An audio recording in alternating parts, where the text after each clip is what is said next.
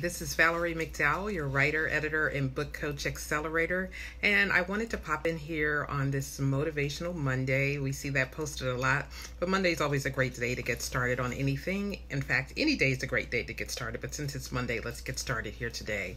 A couple days ago, I posted on our mistakes don't limit us, only our fears do. It was a nice little graphic there. So I wanted to give you 3 points about how our mistakes don't limit us, only our fears do. And my first point is going to deal with 3 ways to let go of the fear that we have. So the first way that we can let go of fear is to acknowledge what happened. Many times that we're afraid to say that we messed up, that we made that mistake, that we made that decision, we made that choice, we went down that path, we were in that relationship, that we basically screwed it up.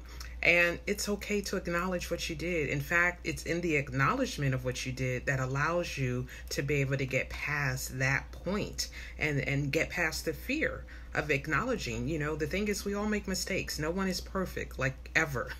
And so it's important that you own up to what you did, accept the consequences sometimes of the actions of what you did, but know that it will be over soon. And the biggest part of getting over something is acknowledging what happened. Because when we don't acknowledge what happened, when we don't acknowledge that this did happen to me, or this is how I felt about something, or that person did this and I didn't like it, you know, we stay stuck in a place that keeps us from being able to move forward. So I want to encourage you to, number 1, to acknowledge what happened. And the second point, looking at my notes here, is to learn the lesson. Sometimes there's a great lesson to be learned when we mess up. You know, for one, it's that we at least tried something. You know, everything we do is not going to work out perfectly. And many times it doesn't work out perfectly. Many people are out here just winging it, you know, and it works because you at least are out there trying something new. And the thing is, even if you mess up, at least you learn something. So many of the inventors of the past, and even now, you know, try different experiments hundreds of times before they got it right.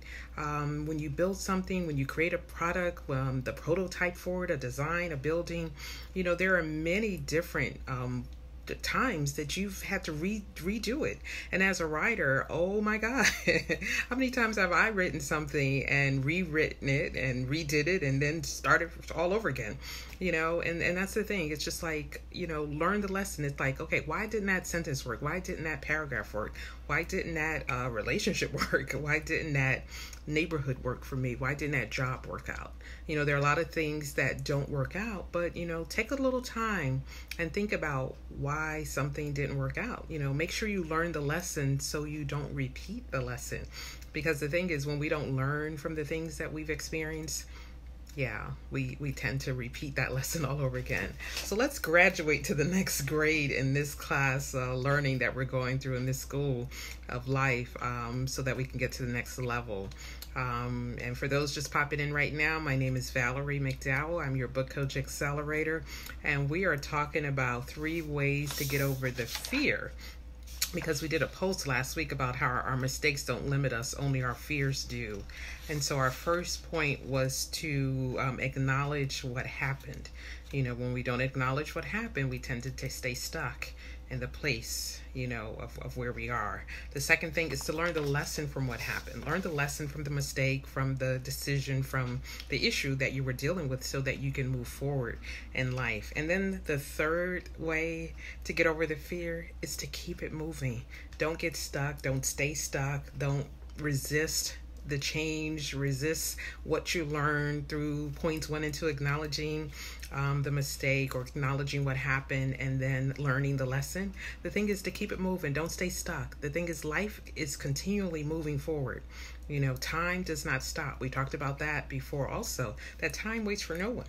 It's like while you're stuck waiting, thinking about that thing, you know, going over your mind over and over again, it's like everything else keeps going. Time is ticking away.